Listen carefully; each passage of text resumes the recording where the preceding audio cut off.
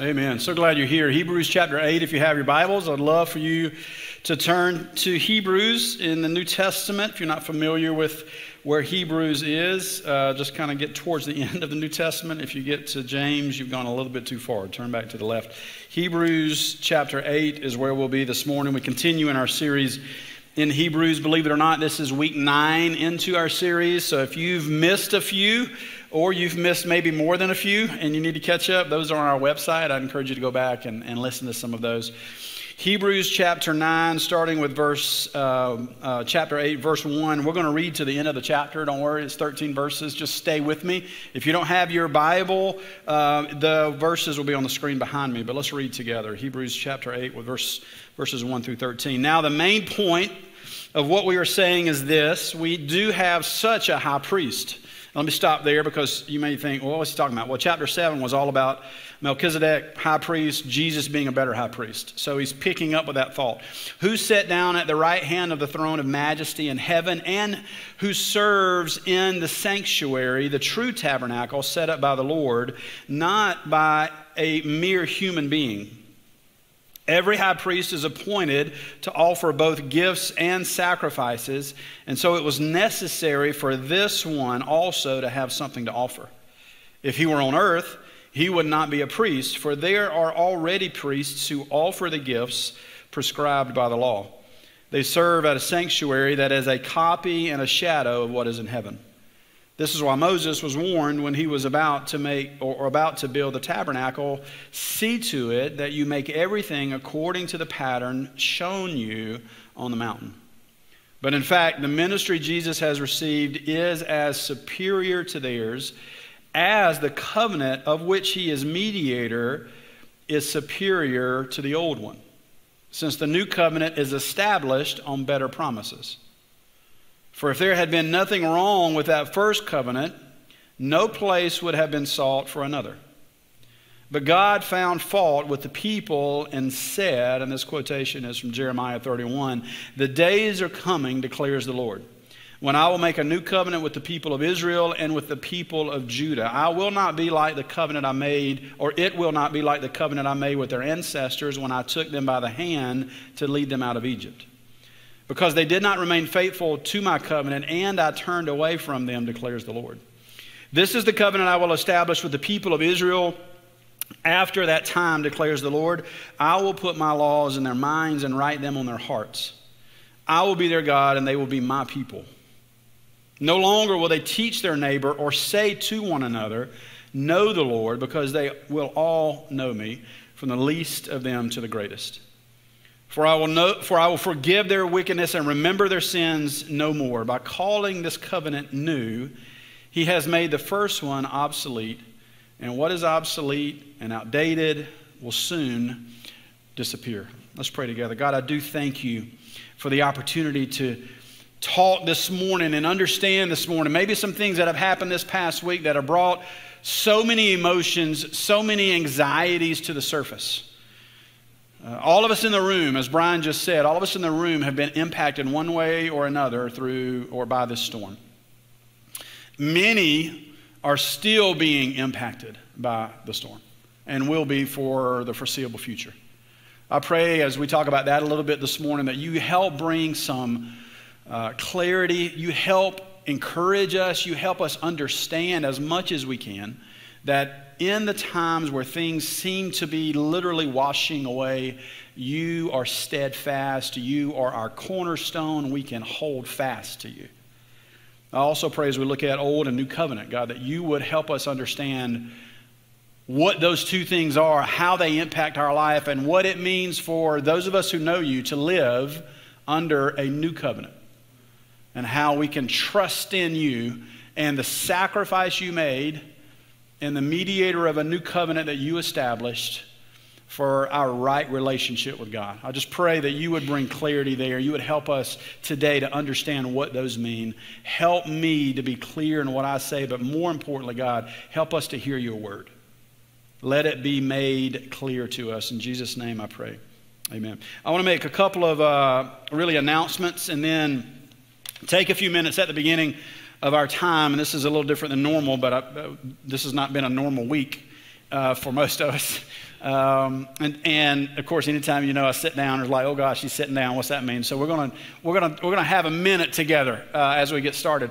But first, let me say this. So many of you received, if not all of you received, what we call a deacon nomination on the way in. A little slip of paper where you can nominate up to 3, as 1 Timothy 3 says, and this is where we get our qualifications for deacons, up to 3 men of noble character, of godly character.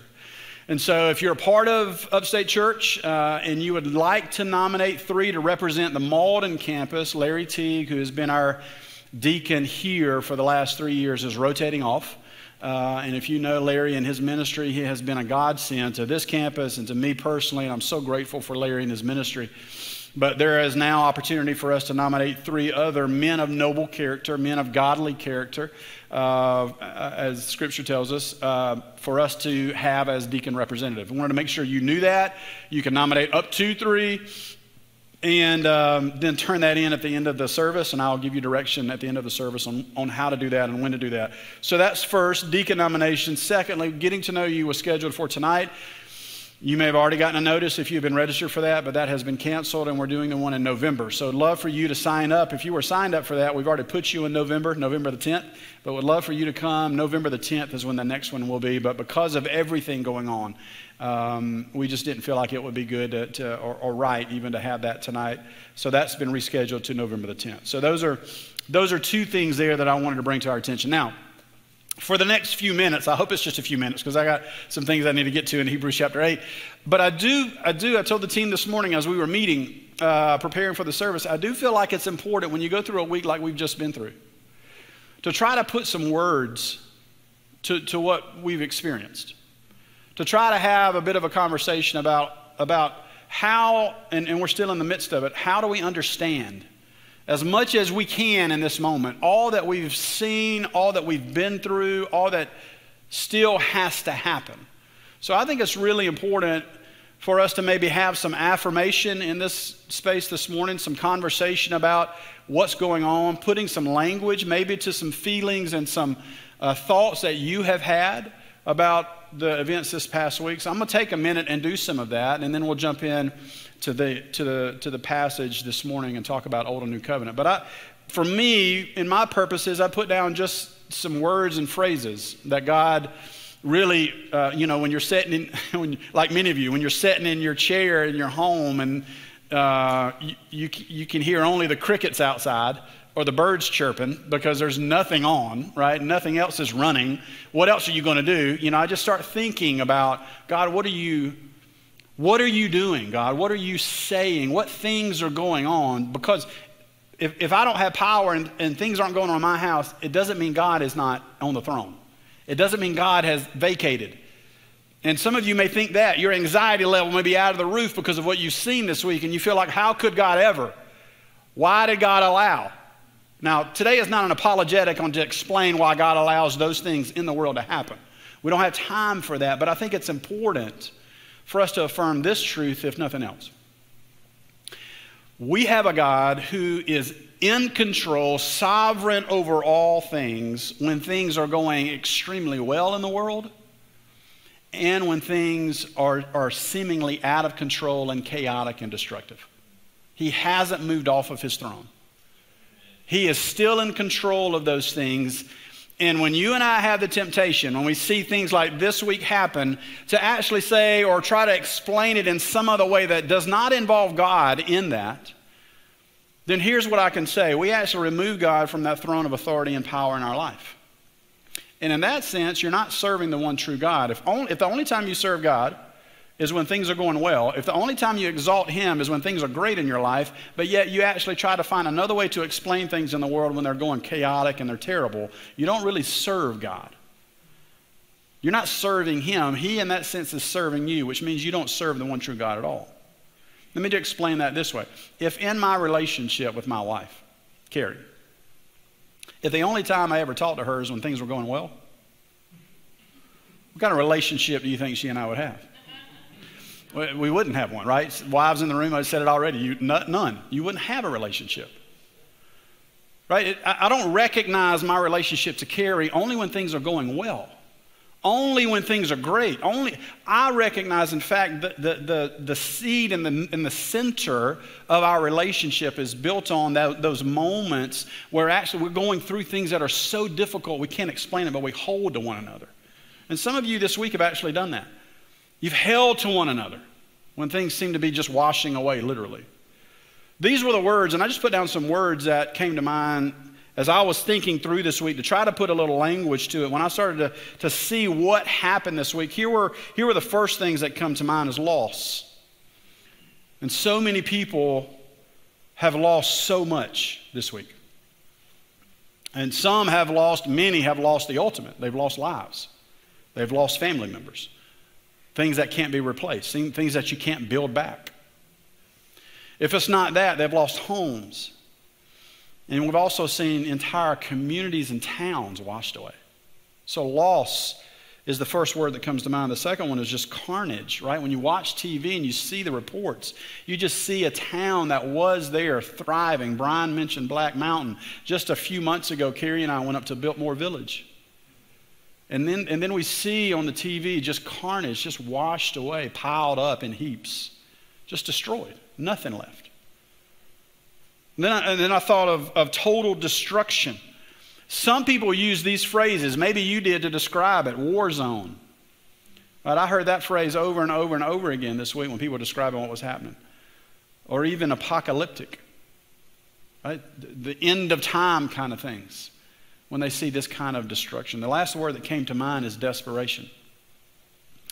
Because I saw and heard stories of people who are just, and still are, in such desperate situations, cut off from everything and everybody. Can't get out to anyone, and no one can come in to where they are. And you hear story after story after story of people who are totally dependent on someone else to come in and help them with their most desperate situation. The image, there are tons of images that come to mind, and I'm sure if you've been watching or hearing, you have stories that you've heard that really resonated with you. Or one that, for me, when the flood waters were so high, I heard of people going in on boats to try to find and rescue, right? That was the only way you could get in to some of these places is by boat. And one particular rescue boat pulls up to a house or motors up to a house, and they don't see anyone there. They're looking on the roof, and then they look over by the roof where the attic actually was vented, and they saw a hand sticking out of it, reaching out. Still alive, barely. But they got as high as they could. And so they were rescued. That was just one image that stood out to me as I was thinking through this past week and the desperation that people are in. And I love the fact that we have a church that has such an outpouring heart where they go and they help and they send and they give.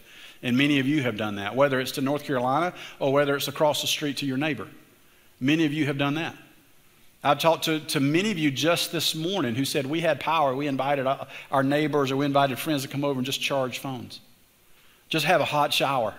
Amen to that, right? If you go for a while with that, taking those cold showers are tough, right? But inviting them into the home, just being a neighbor, being a friend. I love that we have people like that who open their home up and invite them in. But the word that stood out among all of those to me was desperation. And that led me to start to think about the other side of it. We see the desperation, but then as the flood waters start to recede, you began to see people move and begin to organize themselves to go and help. And here's the words that started to come to mind. So you see the condition, and then you begin to see the response.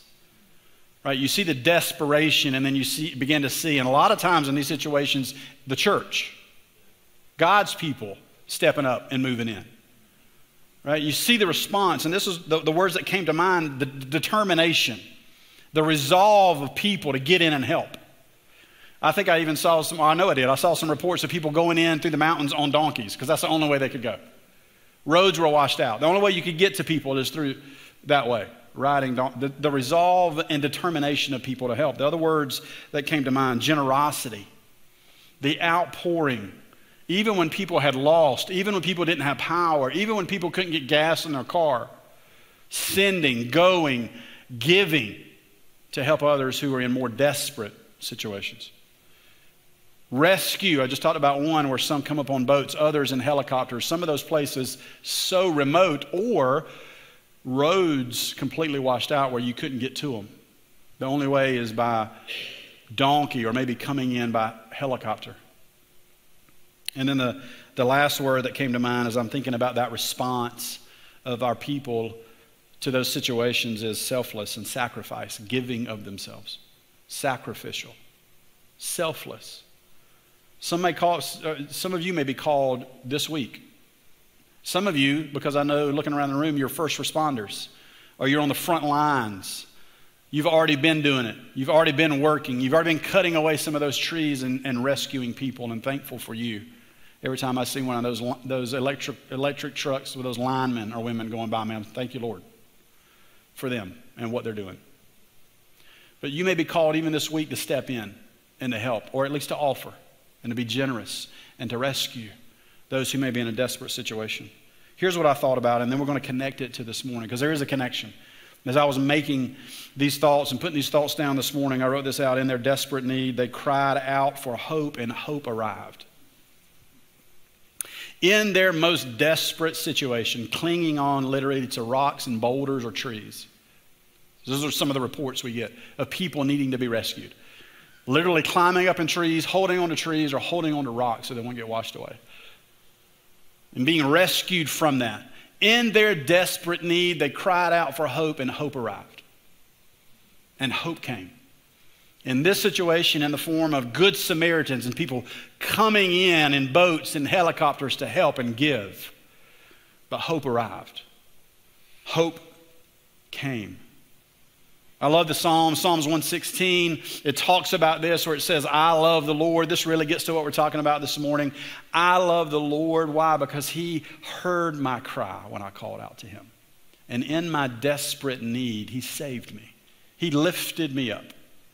And that's the God we serve. So this morning, if you're thinking through, especially, I look around the room and I see a lot of students, I see a lot of young adults here. Not that that doesn't affect us all, but maybe some of you are really wrestling through this whole idea of why did God let that happen? Let me just encourage you, let this be your first response. Don't lose your grip on the only one who doesn't change. Hebrews, we'll study it a little bit later. Jesus is the same yesterday, today, and forever. Literally, the mountains may wash away. Isaiah talks about it. We read about it in Revelation. The mountains may wash away and fall into the sea, but he always stands. He's never washed away. And so let that be your first response as you work through, man, why is all this happening? But don't let it keep you on the sidelines either. As you're considering that, jump in, because that may be exactly what God wants to do, is to get you in the game, to serve, to give, to help where you can. So as we're talking about this and we're thinking about specifically the Old Covenant and what the Old Covenant means, here's the thing I would say to you regarding the Old Covenant, and we're talking about desperation, right?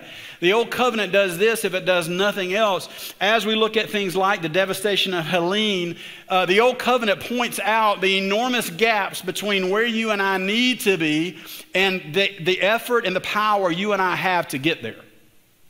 Spiritually speaking. There's no one in this room, in fact, if anybody in this room fits this category, I'd love for you to raise your hand. Is anybody in the room perfect? Didn't think so. I didn't raise mine either. No one in this room is going to live a perfect life. There's only one who did. You and I stand in need, and you may not recognize it this way, but it's a desperate need spiritually. It's a life and death issue spiritually. You and I, if we don't know Christ, stand in the place of judgment, God's wrath. There's no way for me to make that right. There's only one who lived a life, gave his life, created and established a new covenant under which I now can stand in front of and in the presence of God. And it's through Christ, and it's through his blood, and it's through what he has done, not what I can do. When I look at the devastation and the desperation that we just noticed this past week, here's some things that also came to mind. Sometimes you forget how good you have it until it's gone, right? I mean, all of us, hopefully, at some point this week, maybe you're still doing it, you recognize that's the case.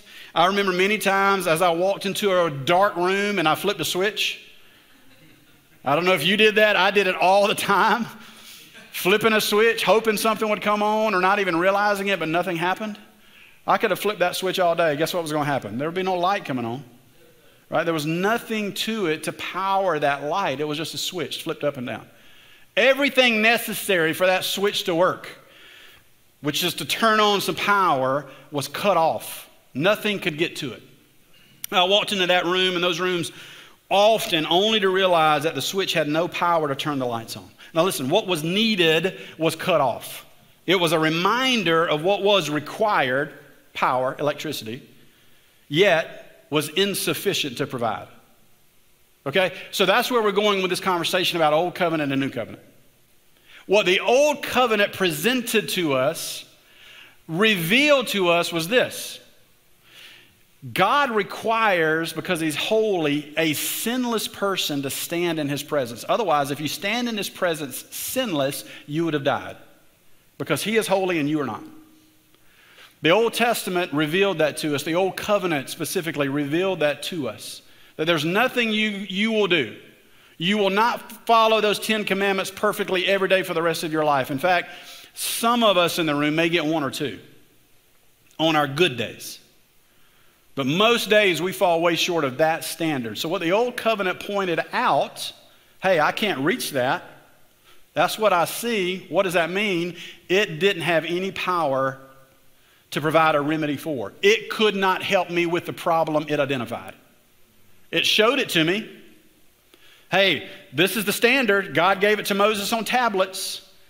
That's the standard. There's no way I'm going to meet that. So what? The Old Covenant pointed it out, but it was insufficient to provide the remedy for it. That's why the writer of Hebrews says that. Hey, there's a new one coming, and it's based on what? Better promises. There's one coming, and Jeremiah talked about it in Jeremiah 31. There's one coming who, and when you trust in him, the gospel, and he brings that to your life, he'll write it on your mind and on your hearts. In other words, no longer would it be an external behavior, but it's an internal transformation that leads to external behavior. What was needed was cut off. It was a reminder of what was required, yet it was insufficient to provide. Here's the big idea for the morning.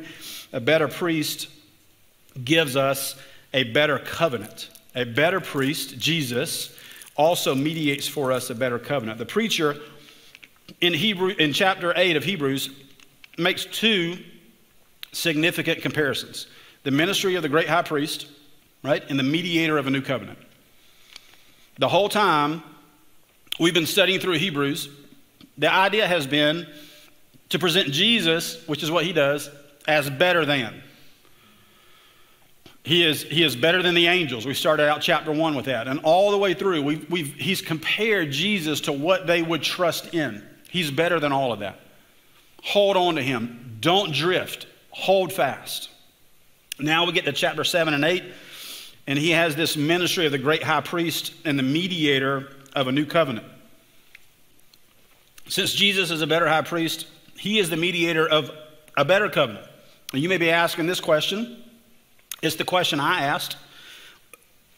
Excuse me. What makes this covenant better? This is precisely the point of the preacher's comparison. This is why he's doing what he's doing. This is why he's laying it out the way he's laying it out. He makes the point clear when he compares the new covenant to the old. Think of it this way. The illustration of the insufficiency of the light switch to switch on light, to turn light on. The insufficiency of the light switch without electricity illustrates the old covenant's insufficiency without the gospel's power to change lives. It will never. The old covenant, as you see it in the Old Testament, the old covenant will never get us to a right relationship with God. Why? Because the old covenant has no power to transform you internally. It's an external. It's not an internal. So the 2 points we have for this morning are these 2. The old covenant first was insufficient. The old covenant was insufficient. If you still have your Bibles open, look in verse 6 of Hebrews chapter 8. It says, "But in fact, the ministry of Jesus has received is as superior to theirs as the covenant of which he is mediator is superior to the old one." since the new covenant is established, and this is what I mentioned a while ago, on better promises, looking forward to something better. The preacher introduces significant comparisons in the first few verses of chapter 8. And to summarize it, it's these two. Christ's role as high priest, and then Christ as a mediator of a new covenant. Comparing the old with the new emphasizes how much better Jesus is than everything else. Now, again, how your mind works, this is how my mind works. Why was the old covenant insufficient? In other words, in what way was it insufficient? If preacher, you're saying that the old covenant, the 10 commandments, those things that were given to Moses that the people should follow, if you're saying we should not live underneath that now, we're not bound to that now, it is insufficient. In what way was it insufficient? Let me just say this. It was insufficient because it only pointed out the gap that exists between man and God because of our sins. So the old covenant pointed out to you and I, when we read that, the 10 commandments specifically, this is what God required. There's no way I can live up to that standard. And the old covenant pointed that out, yet it didn't provide any remedy to deal with the problem. It never actually provided a remedy for the issue. In order to be in right relationship with God and not experience his judgment for sin, one had to do perfectly all of God's commands. The old covenant required external adherence to the law. To do things, to live in such a way, to obey all the commands, to every day wake up and check all the boxes. Again, there is no way any of us in the room, there is no way anyone in history has ever done that. Yet, and this may be you, some of us in the room still live every day trying to outweigh the bad deeds with good deeds.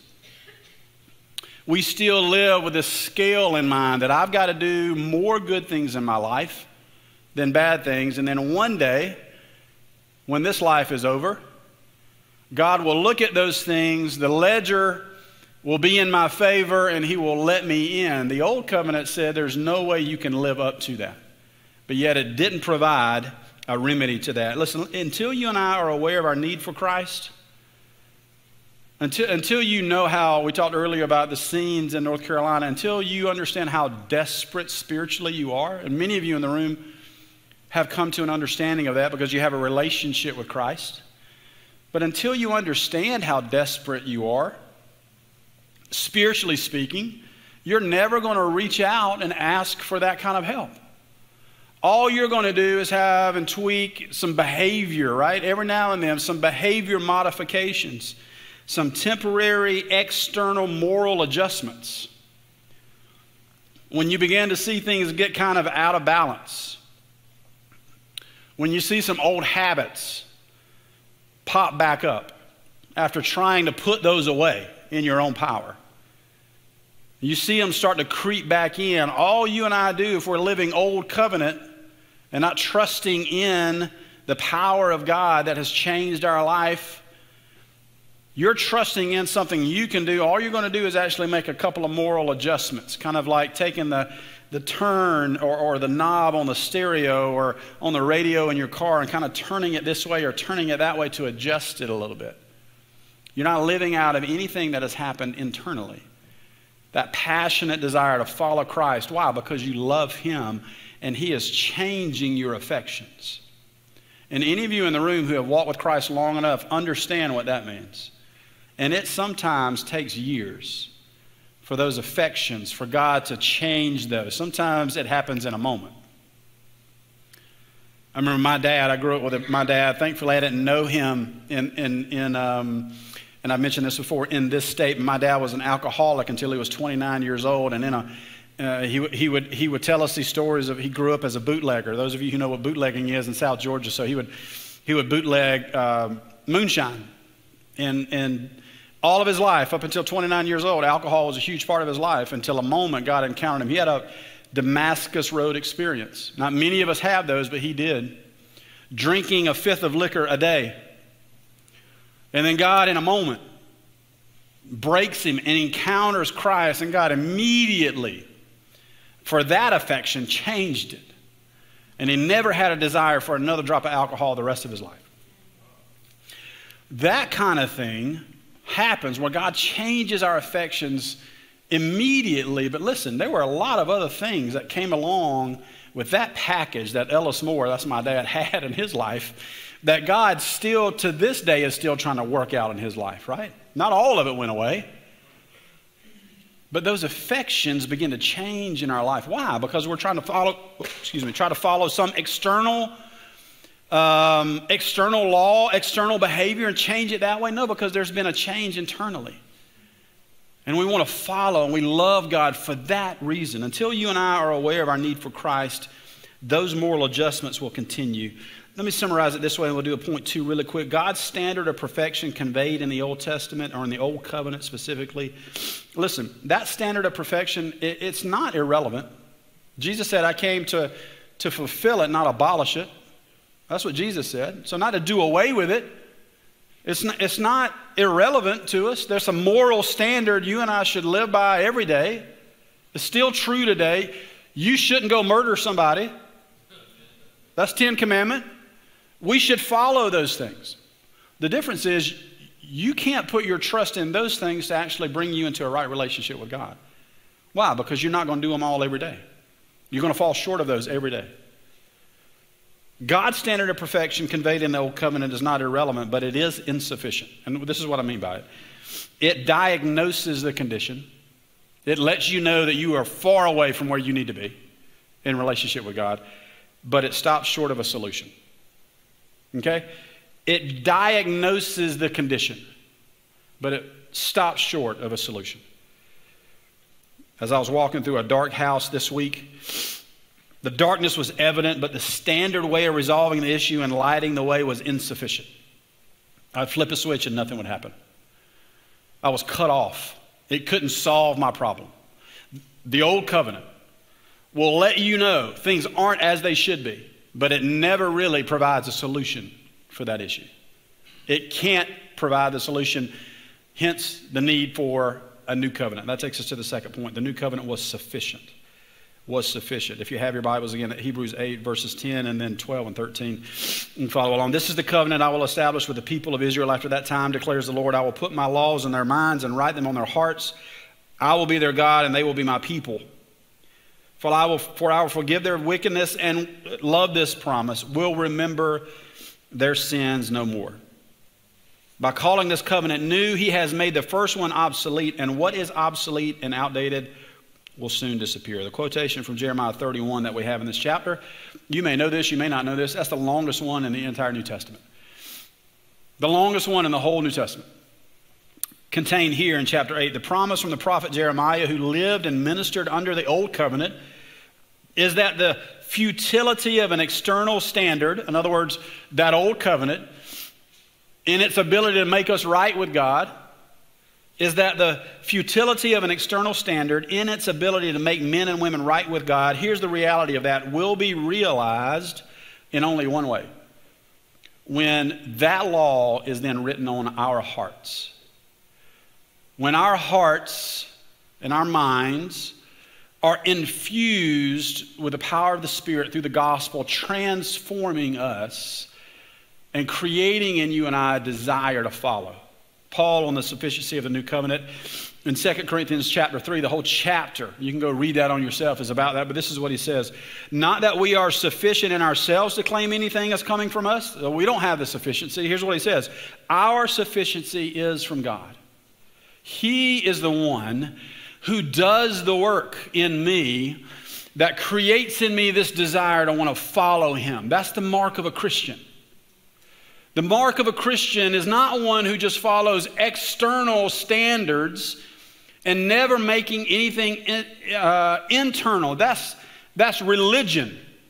And that's what Jesus hammered people for in the New Testament. They are religious. Jesus called them what? Whitewashed tombs. They look good on the outside, but there's death inside. They're decaying. What the gospel is is when it comes into our hearts, it transforms us from the inside out, and those behaviors start to show. We don't have that power in ourselves. It only comes from hearts transformed. So I would say this about this transformation of this new covenant. Hearts changed by the gospel, because that's what happens. Hearts changed by the gospel lead to passionate obedience. Those who have been changed by the gospel internally, they have a passionate obedience to serve God and to do what God asks them to do. Does that mean they do it right every day? Absolutely not. Starting with your pastor. I don't do it right every day. I mess it up every day. But thank God for his grace. I'm not depending on my behavior to get me right with God. I've trusted in one, namely Jesus Christ and his sacrifice on the cross that has made me right with God, as Paul says. He's reconciled me. He's made peace with God through Christ, not my efforts and not yours. You can't do it. But hearts that have been changed by the gospel lead to passionate obedience. Listen, the condition revealed by the old covenant finds its only remedy in the new covenant. It finds its only remedy in the new covenant. Paul Schreiner, a New Testament commentator, says this: the Old Testament is God's authoritative word. Where the old covenant is found, the Old Testament is God's authoritative word. We don't disregard it as some popular pastors do even today from the pulpit. Saying the Old Testament doesn't have any bearing on us is false and it's heretical, and I hope you don't listen to any of that. We do not cut the Bible in half, giving the Old Testament away and only adhering to the New. That's not what Scripture is all about, and you will have a heretical and a misunderstanding of Scripture if you cut off the Old Testament. We should read the entire Bible in that light. The Old Testament had its purpose. It is authoritative. It is God's authoritative word. But, he goes on, we must read the whole Bible covenantally. There is a covenant that God has created. It was old covenant. Now there is one that has come, a mediator of a new covenant. And under him, God writes his word now in our heart instead of on stone. That's what we lean into. More than lean into. That's what you have to trust in. Not your own effort, not your own ability. Bottom line, the new covenant accomplishes what the old covenant never could. The new covenant accomplishes what the old covenant never could. It's like a two-act play. You can't cut one away. That's an illustration by a guy named John Bright. It's a two-act play, if you looked at it that way. Right? If you went into that play and you only caught the second act, you'd be lost. We understand Scripture as a two-act play. The old covenant, it pointing out the need, letting us know what we need, and then the new covenant, Christ comes and brings us a remedy to our desperate situation. In him, through his sacrifice on the cross. Hope emerges when our desperate condition is reversed by the sufficient sacrifice of Jesus on the cross. I have this image in mind. I'll close with this of one of the rescue operations. This past week I saw a story done on a family that was in the mountains, and there's this open clearing there in the mountain. You may have seen the same story. And at that point, people were only being reached by either mules going up the side of the mountain or by helicopter, airplane, whatever else. No other way to get to them. And it was a story of a helicopter pilot who was flying over an area in the mountains, and there was just open clearing, and out of the corner of his eye, he has this glare that he catches. And what they come to find out is there's this, I believe it was a lady down in that clearing with a mirror. And she couldn't get anywhere else, and she knew the only way that you could get to her and to whoever else was there to help was by air. And it just so happened. And I don't believe in just so happens or coincidence either. God led them, but it happened that this helicopter was coming by as she was flashing that mirror. It caught their eye. The helicopter descends and begins to meet their greatest need. They were cut off. There was no other way. They were going to receive the help they needed. The only way they could receive it was by helicopter, and that just so happened to be what came over and saw her signal for help.